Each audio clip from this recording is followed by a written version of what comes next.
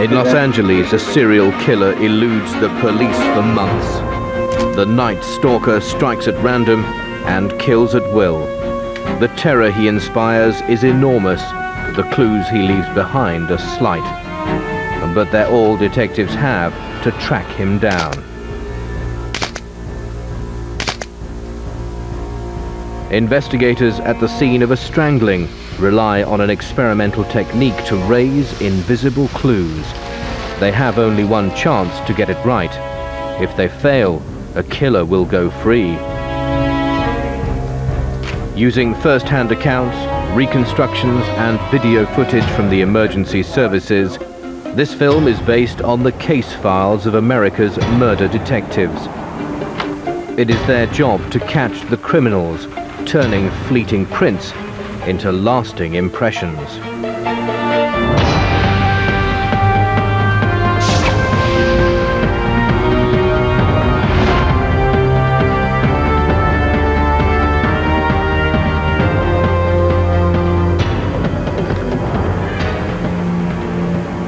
Despite their familiarity with death, Los Angeles murder detectives were chilled by the scene they encountered in the affluent suburb of Whittier on the 29th of March, 1985. The ransacked house told them that burglary was the primary motive. A video recorder, video camera, and much of the couple's jewelry was taken. But the perpetrator also had a taste for blood. Vincent Zazzara had been killed by a .22 caliber bullet. His wife, Maxine, had been shot in the head and mutilated. The forensics team went to work, but wouldn't find many clues. Although the killer had plundered the house with reckless abandon, he had taken care to protect his identity. Technicians dusting for fingerprints concluded that the intruder had worn gloves. Whoever had committed these murders left few traces behind. The bullets were too damaged to be of use. After hours of scouring the house for clues, detectives came up empty-handed. The killer, it appeared, had got away with it. But he hadn't covered all his tracks. Beneath an open window, detectives found his point of entry. There were distinct footprints in the soil.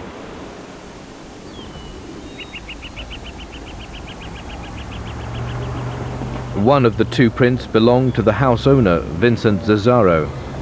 The other appeared to be that of the killer.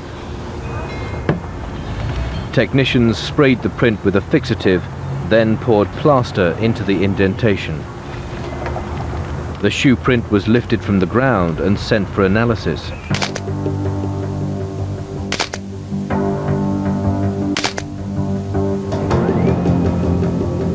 At the sheriff's crime lab, forensic expert Gerald Burke examined it.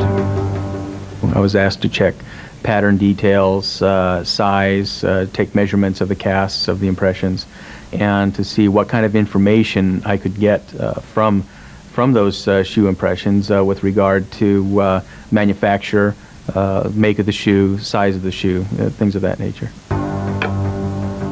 The more Burke could learn about the shoes, the better idea detectives would have about the man who wore them. Burke knew the plaster cast was from a trainer, but he couldn't work out what make it was. In all his years of experience, Burke had never come across a print like this. It wasn't in their reference library of tread patterns, and he couldn't find it in the shops. It had to be newly released or a make not usually available in America. Either way, the print, like the spent bullets, led detectives to a dead end. No, we didn't. Well, I don't know, they're still pretty young. Without a source of comparison, Burke's analysis couldn't move the investigation forward. The Zazzara murders wasn't the only case that had the sheriff's office puzzled. At the same time, detectives were trying to make sense of another death that had occurred less than 2 weeks before and just 5 miles away in Rosemead.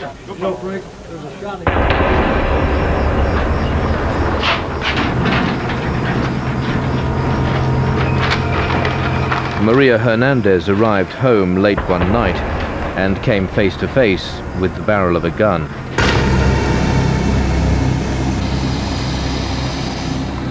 Inside the maisonette, her housemate, Dale Okazaki, heard the gunshot.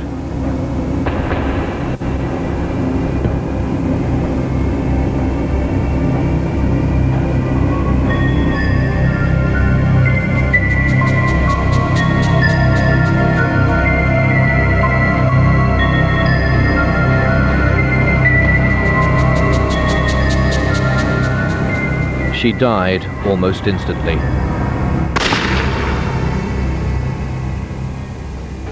Can you tell me what happened? Maria Hernandez had been lucky. The keys in her hand deflected the bullet. She played dead until the attacker left. And the gun was right in my face, just inches from my face. She told investigators that the killer was a thin Hispanic man in his 20s, dressed all in black. I just knew that I just needed to lay there and not move. He had black, bulging eyes, hollow cheeks, and rotting teeth. Hernandez had no idea why he wanted her and her housemate dead. How tall? Was he as tall as I am tall? The case went nowhere, and then, in an equally random way, the Zazaras were killed. The .22 caliber bullets from both crimes were sent to the ballistics lab for comparison. But they were too distorted to positively link them to the same gun. Even so, Detective Gil Carrillo of the Los Angeles County Sheriff's Office drew a connection between the murders. We had Maria Hernandez, who's surviving victim in the Hernandez case. You have her giving us a physical description and a drawing of an individual that assaulted her. We have a particular caliber gun. In the Zazara case, we have no physical description, but we have a shoe print. And we have the same caliber gun. Not only did he see a connection between these two crimes, Carrillo believed they were part of a much bigger pattern. For weeks, violence had been on the rise in Los Angeles County, a 4,000 square mile area of 88 towns. Night after night, the toll of murders, sexual assaults and abductions grew. The media was in a frenzy, reporting crime after crime. And with each episode, the public fear swelled. The crime lab worked overtime to process the evidence gathered at the various crime scenes without much success. And until you had enough physical evidence or conclusive evidence, it's difficult to sell everybody that one man was committing all the crimes that had been committed up until that time. Before he could prove his theory, Carrillo needed a clearer pattern to emerge. He wouldn't have to wait long. In the weeks following the Zazara murders, 7 victims across the county were woken in their beds. Women were bound with handcuffs, thumb cuffs or electrical cords before being sexually assaulted. Houses were turned upside down, valuables stolen. People didn't feel safe in their own bedrooms. Everyone was sleeping lightly.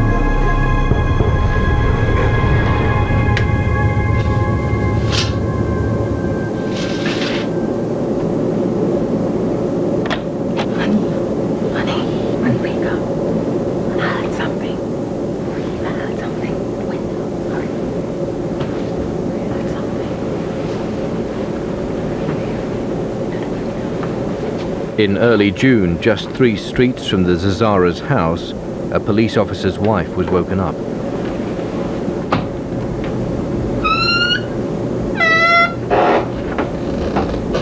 She thought she heard a window opening.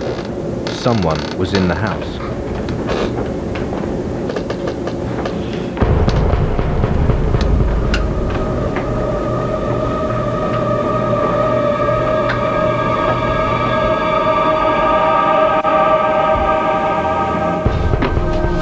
Hearing the couple moving about, the prowler slipped away. The husband called the sheriff's department.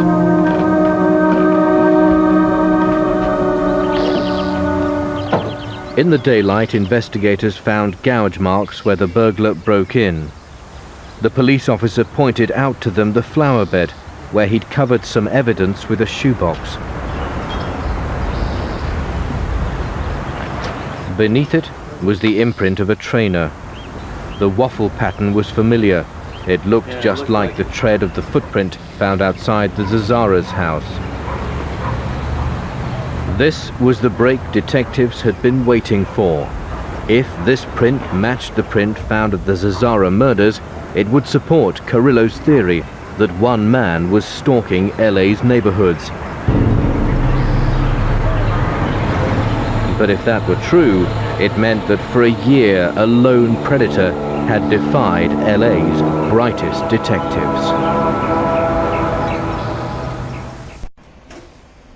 Now that forensic expert Gerald Burke had a basis for comparison, he examined the two plaster casts taken from the crime scenes. He concluded that the prints were made by shoes of the same style, but not necessarily the same shoe. Because both prints were left in coarse soil, Burke was unable to identify the subtle marks that make each shoe unique. Things like little nicks and cuts and scratches, or something that can be used as an identification, more or less like a fingerprint in one shoe sole to another. This was of little help to detectives. In a region which was home to some 7.5 million people, they couldn't track a man by his tread marks alone. But it was all they had to go on, and it kept showing up again and again. Following the Zazara murders, the same waffle pattern was also found at the scene of a murder at Monterey Park and was stamped in blood inside the home of a severely beaten old woman in Monrovia. Burke had 3 casts and 1 shoe print to work with. The crimes remained unsolved. The shoe prints remained a mystery. Then a student on a summer job casually walked by a lab table and made a pivotal observation. She said, "Oh, that's an Avia." And everybody just stopped and looked at her and said, "Are you sure?" And he says, "Yeah, I got a pair in my trunk." So she goes to the trunk of her car and pulls out this pair of Avia shoes, and that's when everything broke loose. Avia was a new make, which explained why Burke's department hadn't any information on them. No, thank you. In order to learn everything they could about the shoe, investigators went to the Avia headquarters in Portland, Oregon. The company's designer identified the style of trainer that had made the prints. Burke pressed for more information. I asked him to be a little bit more specific, and he said that he actually designed that shoe, and that he had a patent on that particular shoe sole design, and that there were no other patterns that were close. The pattern was from an aerobics trainer that had only been in the shops for 4 months. In fact, only 1,300 pairs had been manufactured. Avia provided Burke with a number of soles from the factory so that he could accurately determine the size of the shoe that left the print. The rate of motion and the texture of the ground can greatly distort the impression. The only way to size the shoe was to compare tread patterns. Down here in the bottom of the shoe, actually the mid portion of the shoe, you'll see that there are a number of chevrons. And these chevrons actually increase in number with the increasing shoe size. And the plaster casts, although they weren't good enough quality to record the Avia logo, they were good enough quality to allow me to count these pattern elements, these pattern details.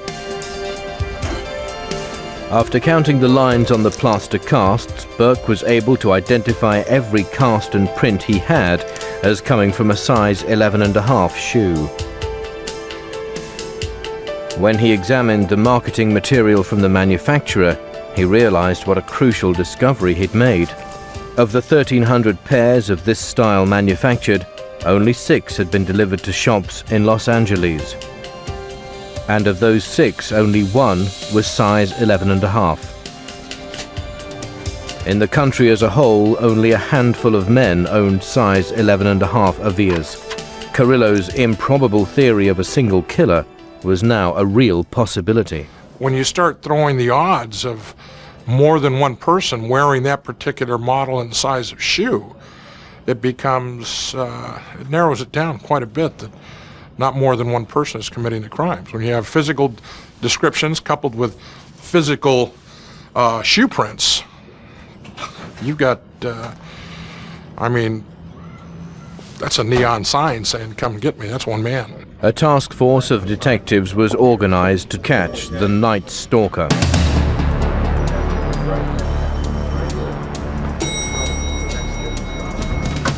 Carrillo teamed up with Frank Salerno, who has extensive experience of hunting some of LA's most deadly serial killers. The task force grew in size as evidence accumulated. At one point, we had about 75 investigators working in the Bureau at that time, and we were using 1/3 of them just to investigate the Night Stalker series.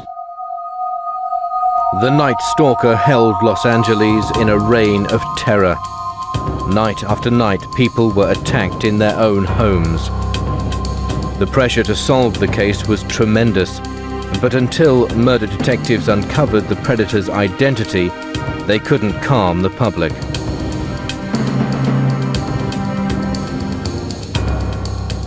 Gun sales went up, burglar alarm systems went up. Everybody was locking their windows and doors during a very, very warm summer. And you're talking about something that just took over the entire county of Los Angeles. The police took to the streets in force.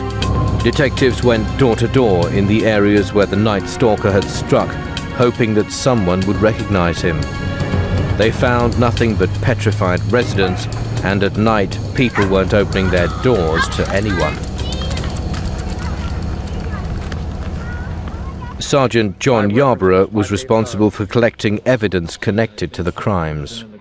In one house, I found a couple who had abandoned sleeping in their bed. They'd created dummies in the bed. The husband was sleeping routinely in the garage, and the wife was sleeping behind a television with the portable telephone. I mean, that was the kind of fear and panic that developed over this case.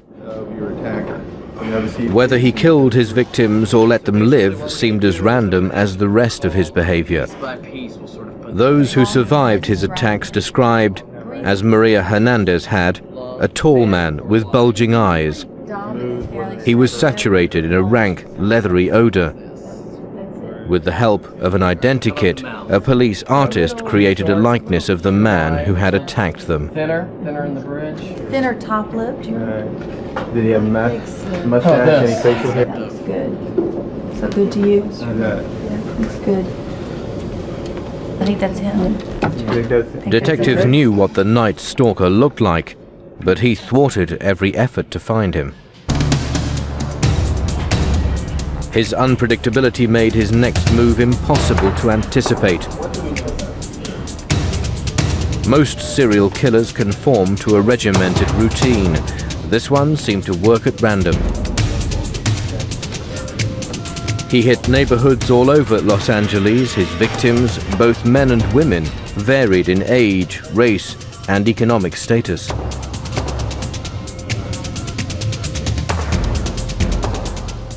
What we had was a man that sometimes used a gun, sometimes used a knife, sometimes used blunt force trauma, some he raped, some he didn't, some he strangled, some he just stomped to death, some he robbed, some he didn't.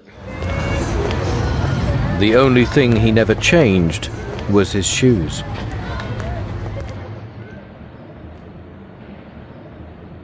And though murder detectives could track the killer by his shoe prints, they always lagged one step behind him. On the 5th of July, they followed his tracks to the affluent suburb of Sierra Madres.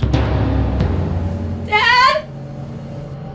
Daddy! That morning, 16-year-old Brittany Bennett woke up in an odd position. She had a searing headache. What happened? While the Bennett family slept just feet away, Brittany had almost been beaten to death with a tire wrench.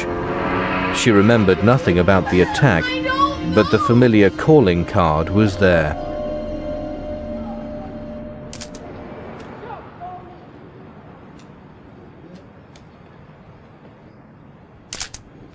The brutality of the crimes showed the killer's lack of remorse and his delight in causing death. I would say that he's a very good example of the predator-type offender who clearly just does not care about the victims that he comes in contact with. And he achieves a degree of thrill from it. That motivates him. Now, is he intelligent and cunning and clever? Well, he was certainly clever enough. The unpredictable night stalker held both the police and the public in his thrall. The police task force wasn't enough. If detectives were going to capture this serial killer, they needed to extend their investigation. Detectives made a video for LA County's 63 police departments. On the tape, Carrillo laid out the evidence gathered from the crime scenes. He's described as having long black hair. The suspect was a young Hispanic male who always wore Avias. An expert cat burglar, it was impossible to tell if his primary motive was killing or robbery. As the body count grew, a few patterns emerged. He seemed to target yellow or beige houses. He sometimes drew pentagrams at the crime scenes. By early August, the night stalker was suspected of killing 13 people and attacking 10 others. His activity in and around Los Angeles seemed to be accelerating. The police were braced for his next assault.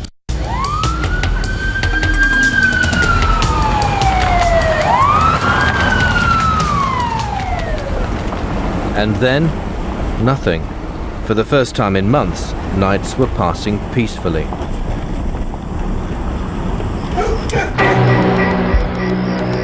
But not for long. On the 18th of August, the night stalker struck again, this time in San Francisco. Peter and Barbara Pan, a couple who lived in a yellow house, were found murdered. It was the typical pattern: forced entry in the middle of the night, brutal murders, pentagrams, and stolen valuables.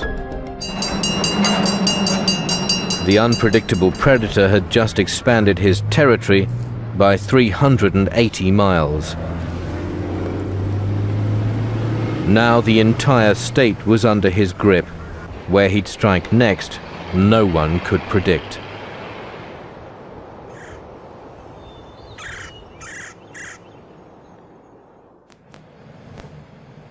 Dianne Feinstein, the mayor of San Francisco, called a press conference to calm the citywide hysteria.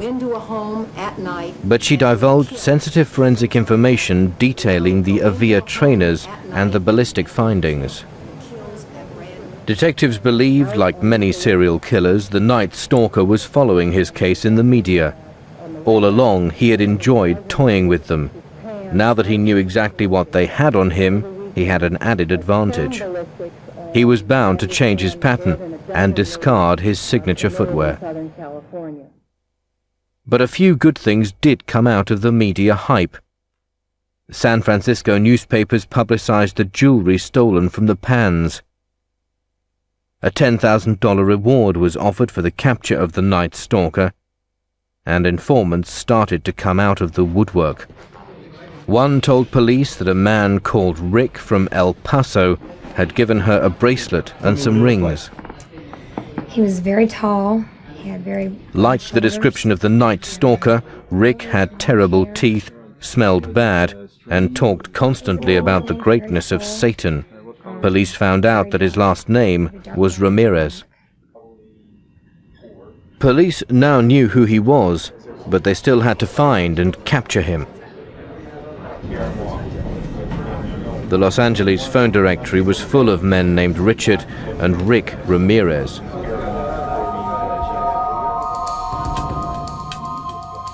When Ramirez's name came up, They pulled all the Ramirez's that had been arrested, which there were numerous of them, Richard Ramirez's, and they physically checked it just like you would by eye and made that identification.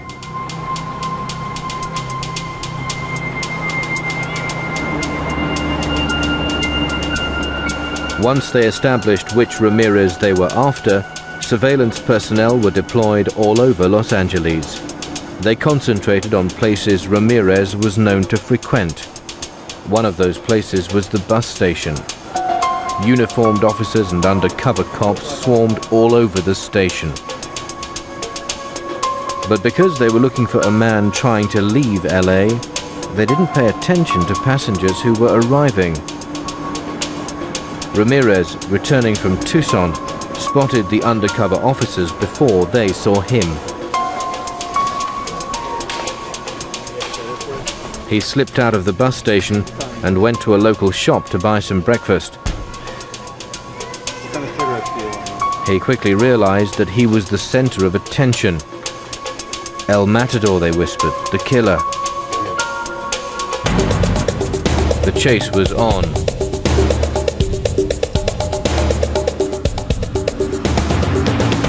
Ramirez ran for his life along the motorway.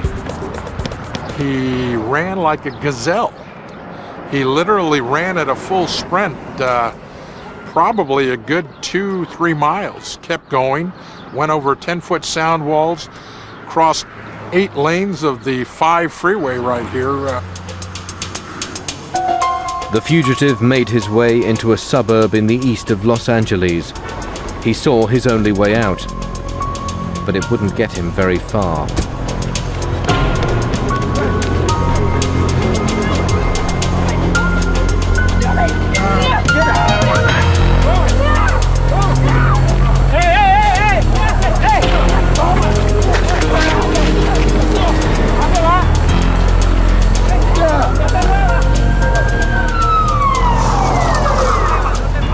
Police intervened. The man they protected from attack was the man they'd been hunting for months. Their prime suspect, Richard Ramirez.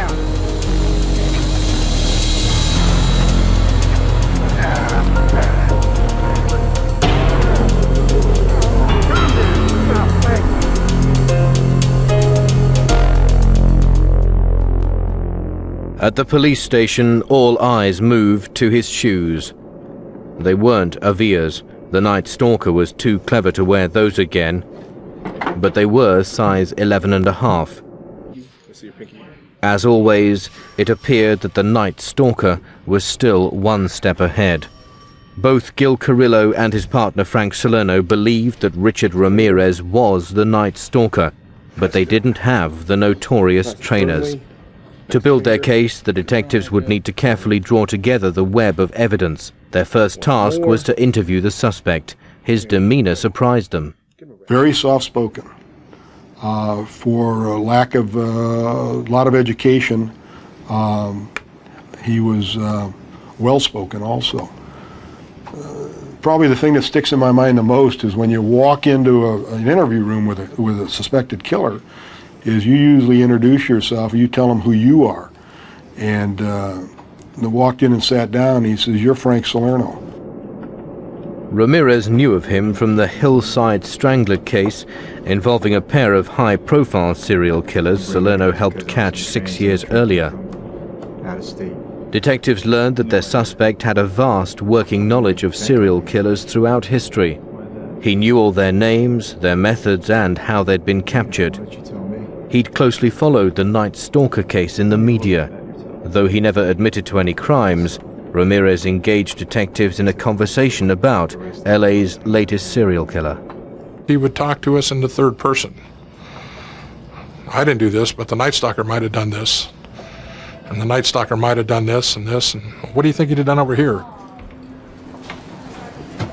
Ramirez never confessed, so investigators looked for hard evidence to tie him to the crime spree.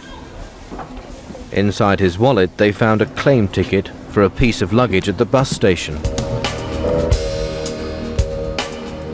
Everything was removed and photographed.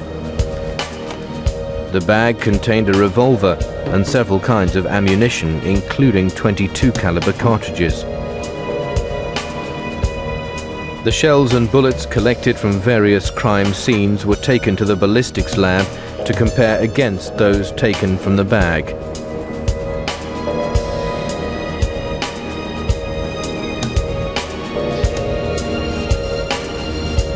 They matched. Ramirez's fingerprints were found on some of the items, confirming that the bag and its contents belonged to him. Most of the Night Stalker's surviving victims picked him out in an identity parade. The eyewitness accounts, ballistics, fingerprint and shoeprint evidence provided police with enough evidence on which to arrest Ramirez for the Night Stalker crimes. 3 years after the arrest, the case finally went to trial. By this time, police suspected that Richard Ramirez had killed 16 people and assaulted 11 others. The suspect seemed unrepentant. At one hearing, he had drawn a pentagram on the palm of his hand and waved it about, shouting, "Hail Satan!" Though no size 11.5 Avia aerobic trainers were found among his belongings, it was the prints found at 8 of the crime scenes that held the case together. They formed an irrefutable physical link between the string of burglaries, rapes and murders.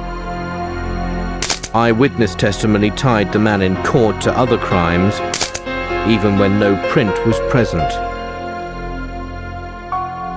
The most expensive trial Los Angeles had ever seen ended after more than a year in victory for the prosecution. In November 1989, Richard Ramirez was sentenced to death 19 times. Ramirez was one of the most horrifying killers to terrorize America. But whether a killer takes many lives or only one, the motivation to kill remains the same. Murder is the ultimate selfish act.